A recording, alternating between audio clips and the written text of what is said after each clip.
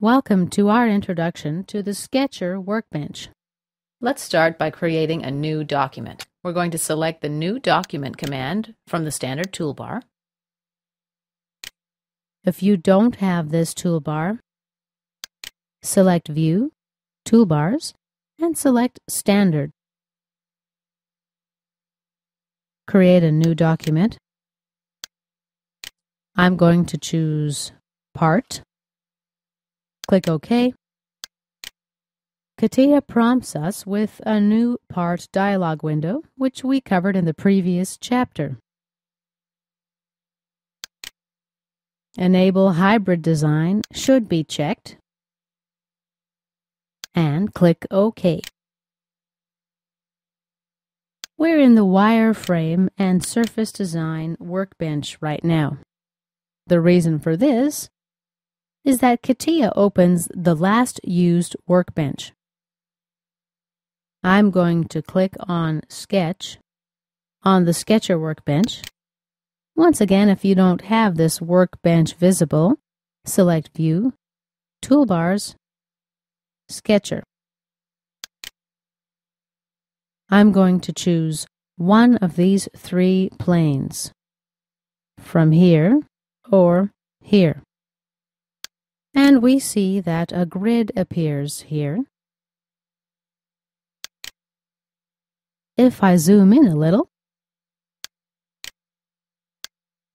we see a solid lines, which represents the primary spacing. The dotted lines represent the graduations. We covered this in the previous tutorial about options. Tools, Options, Sketcher.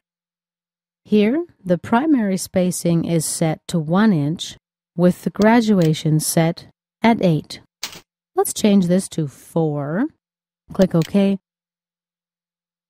Now we have primary spacing of 1 inch with divisions into 4 graduations. Here, on the Workbench toolbar, we have two icons. One is the Sketcher, and the other is used to exit the workbench. The Sketcher is basically a sub-bench. Let me show you what I mean. I'm going to exit this sketch.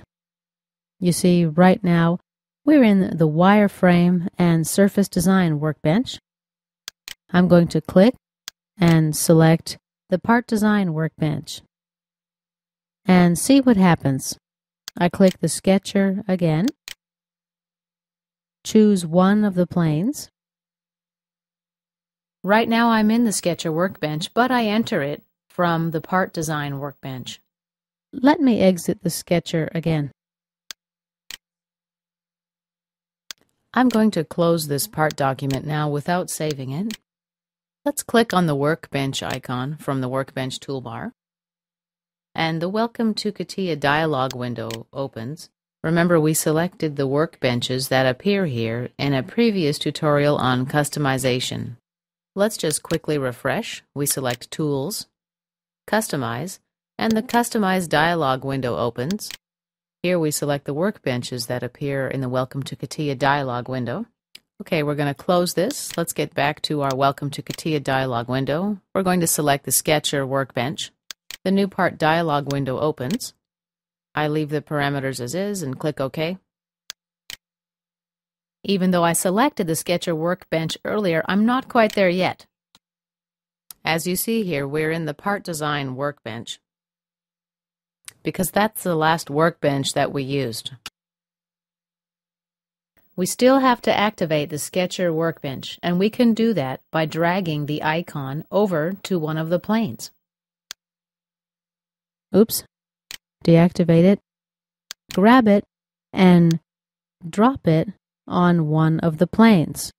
In this case, the ZX plane. We're again in the Sketcher workbench. Let me close this document. I'm going to open the existing document, part1.cat part.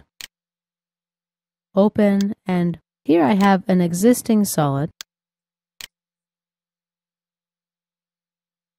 And I can go under the part body branch. We see sketch 1. It's great. The reason being that it's in no-show mode.